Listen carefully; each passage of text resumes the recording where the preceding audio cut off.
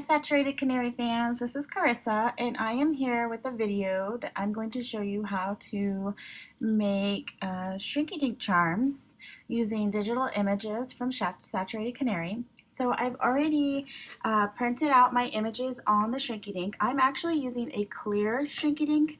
They also have a white Shrinky Dink. I like using the clear though because I can color on the reverse side of what I printed out and not worry about any smearing. If you're not using a laser printer, this is a good idea because you won't have to worry about your markers smearing your images. So what I'm doing is I'm just cutting out around my image, just using the top of a Scentsy candle warmer, so I can get a rough idea of what I want to cut out around the image. You want to use something larger. You can use like a grand, any of your grand eyes would be good because when you shrink it, it's going to shrink quite a bit, and so that's why I like to use the digital images because I can print them out larger than I normally would use if I was just putting them on a card, and then I can use a larger shape to cut them out, and when we put them in the oven to shrink, they'll be a decent size and it won't be so tiny you won't be able to see the image. So I'm just cutting them out, and I'm actually going to be coloring using Copic markers on the reverse side of where my printed image is. I like doing this. It prevents any smearing if there was going to be any, and using the clear you can do this. If you use a white Shrinky Dink and you don't have a laser printer, just be careful, don't get too close to the black lines because you might get some smearing or smudging when using with your markers. With Shrinky Dink and Copics, it's kind of a different coloring technique than you would on paper. You're not going to get a whole lot of shading, or blending, but that's not really what you're looking for. You're just looking for, when you're using Shrinky Dink, something that's going to be unique. You can make earrings, you could make a charm for a necklace, you could make ornaments for Christmas, you can make bookmarks using ribbon with a Shrinky Dink at the top. I created little charms for my kids that they can use on their backpacks or purses. So lots of great ideas when using Shrinky Dink for different gift ideas. So I'm going to go ahead and just let you kind of see the coloring come together. And I hope you enjoy this project. Hope you're enjoying the Saturated Canary channel, and I will see you next time. Thanks. Bye.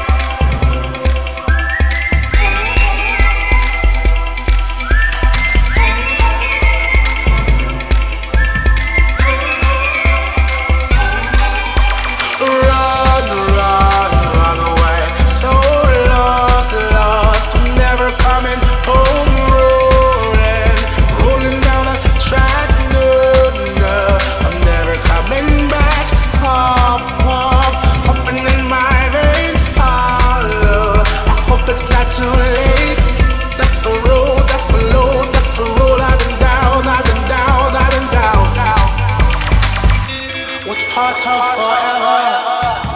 Don't you understand? Stay, stay, stay. That's what you want.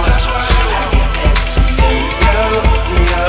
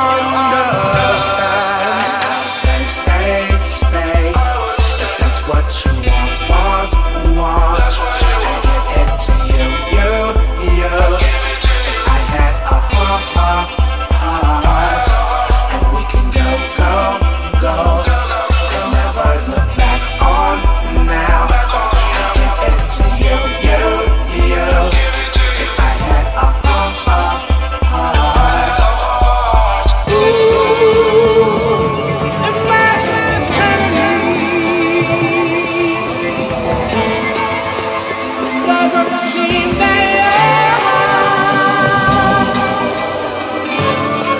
they say that forever. We're out to prove them wrong. Stay, stay, stay. That's what you want. I get it to you. I had a heart, and we can go, and never look back on now. I get it to you. I had a heart. Run away. So lost, never coming home. Rolling down a track, I'm never coming back. Coming in my veins. I hope it's not too late. That's a road, that's a load, that's a roll. I've been down.